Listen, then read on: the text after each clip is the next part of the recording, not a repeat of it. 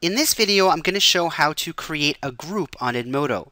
The purpose of this is to get all your students in this one group so you can have a class community that's more collaborative than a web page. So if you look here on the left-hand side, you have a little thing that says Groups and you have a button that says Create. I'm going to click on Create. And over here, you can put in all the information you need, the name, the grade, the subject area. Once I fill that all in, I click on Create.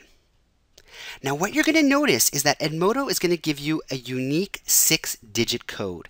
And that code is going to be made up of letters and numbers. Now it's really important that you write down that code because what you're going to be doing with that code is giving it to your students so they can join your group. So on the flip side of things, if I was a student signing up for Edmodo, what I would do is come to the Edmodo page and I would click on I'm a student. Next, I put in a username and password, whatever I'd like. You don't even have to put in your email address. It's optional if you're a student. Your first name and last name. And that top one over here says group code. What's the group code? Well, remember before when we signed up and we created a group as a teacher and it gave us a unique code, the one that we were going to give to our students? Well, that's what the students would type in here.